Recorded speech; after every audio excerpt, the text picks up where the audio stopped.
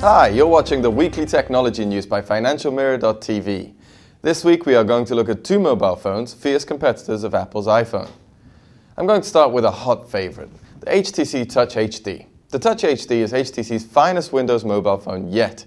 It's got a whopping 3.8-inch VGA screen with 65,000 color, which, as the numbers tell you, is bigger than the iPhone's 3.5-inch display. It's got GPS, HSDPA, Wi-Fi, and a 3.5mm headphone jack. HD supports a 5-megapixel autofocus camera with nice image quality. The downside is they still haven't managed to include a flash with the camera to enhance picture quality in the dark. In HD's package, you'll find an 8GB microSD card to store all the music, videos, and files you want. The main disadvantages: it's a bit overweight, video recording maxes out at CIF 30 frames per second, there's no dedicated camera key, and no TV out port.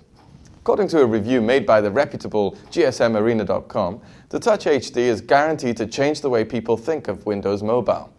However, there are still quite a number of performance issues, but the problems of Windows operating system are far too deep to disappear overnight.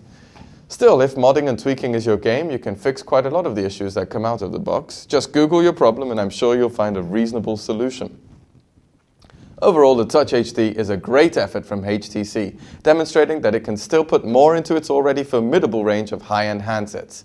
We here certainly recommend the Touch HD. Now let's continue with the Samsung Omnia i900. I've got to say, the Omnia is a good effort from Samsung in the Windows Mobile category. The Omnia is the first 5-megapixel Windows Mobile camera phone, has a much faster processor speed than the HTC Touch HD, but has much less RAM compared to the HD. They both are quad-band with 3G and HSDPA support. The Omnia has a 3.2-inch display, and as mentioned above, has a 5-megapixel camera with flash. It's got autofocus with wide dynamic range mode, face tracking, smile detection, geotagging. For storage purposes, it has a built-in 8 to 16 gigabytes with microSD expansion. Other features include TV out, solid build and great finish, slick design and slim body, and a good battery life.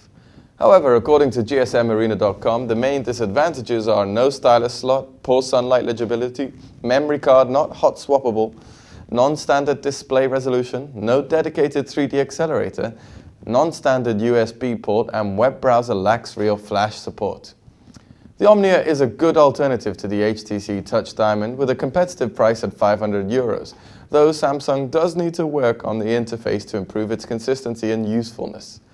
Overall, the Omnia is a well-balanced product that seems in for some major success on the market.